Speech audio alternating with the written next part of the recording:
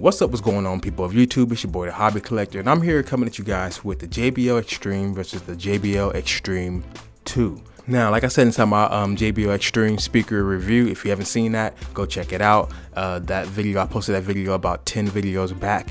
One of my workers, he seen me, you know, he liked the quality of that speaker, and he seen that we had the second edition, the JBL Xtreme 2 on sale. He went ahead and brought that speaker brand new at Walmart, gave it to me so I can take it home and, you know, just test it out and try it out and just show the differences cosmetically and just sound quality. And to get straight to it, to get straight to the point, I thought his speaker was going to be way louder than mine, the JBL Xtreme 2, so you expect it to be not 2 times louder, but a little bit louder. One thing I knew they were gonna do with the second one was fix the bass that everybody said was an issue, and they fixed it, but too much, to the point where it sounds like it sounds exactly like a JBL Charge 4 or a Charge 3. It doesn't sound like an extreme speaker. Believe it or not, my speaker is still a few decimals louder.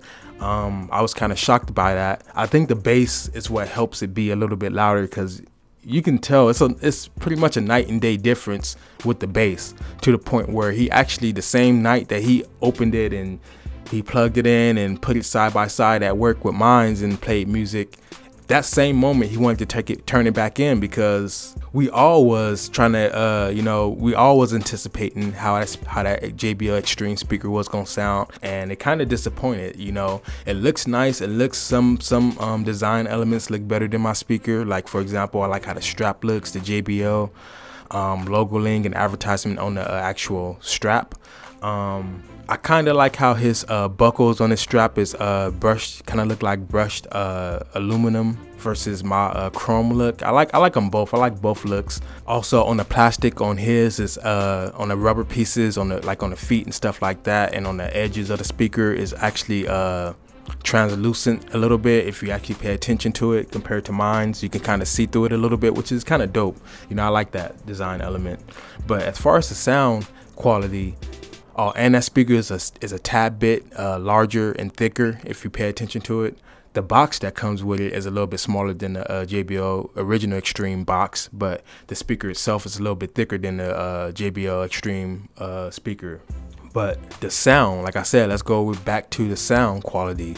The quality is good. The quality is good, but the loudness isn't as loud, and the bass is no longer there at all. I can honestly say that, and that's due to the customers, and I knew they were going to do that. You know, it's common sense they were going to do that, because that was the biggest complaint from the first speaker. When I was watching YouTube videos to get myself happy about my Xtreme speaker while I was on its way from Amazon, that's all people kept on saying inside their video. Well, the bass kind of drowns out the sounds, and from their video, it actually was. I kind of was hearing what they were talking about, but when I hear the speaker in person, oh my God, like, there's no way in the world that's too much bass. Like, it sounds so damn good. Like, it's crazy.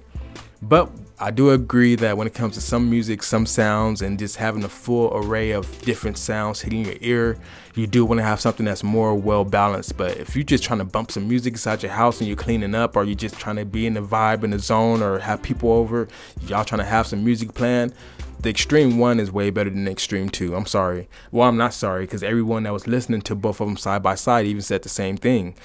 If it wasn't for him throwing away his receipt, you know, and not being able to find it, he would have took it back. His plan was to pretty much take it back and go get mine used or brand new, you know, and save some money. So with that being said, people of YouTube, that's going to do it for this video. Sorry I don't have a side-by-side volume comparison. I did do a volume comparison side-by-side, but it was copyrighted music. But to be honest with you, if you already done watched JBL Xtreme speaker videos, especially with the first speaker, that's pretty much your sound test right there. You don't really need to hear the Xtreme 2 speaker, because it sounds exactly like the Xtreme speaker, except for minus the bass and minus a little bit of loudness.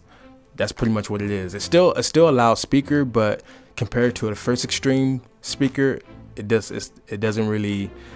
You can tell the difference. Side by side, you can tell the difference.